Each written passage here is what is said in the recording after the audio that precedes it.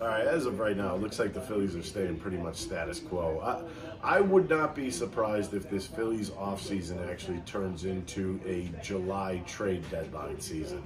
in the sense that you run with what you have right now for the first couple months, and then when you start seeing some mistakes or some holes that you need filled, I think they have the guys to go out and make some trades in July. So I don't really think there's going to be many more splashes for the Phillies, which they haven't really done all offseason anyways. But what I will say is I think they will make the improvements when they need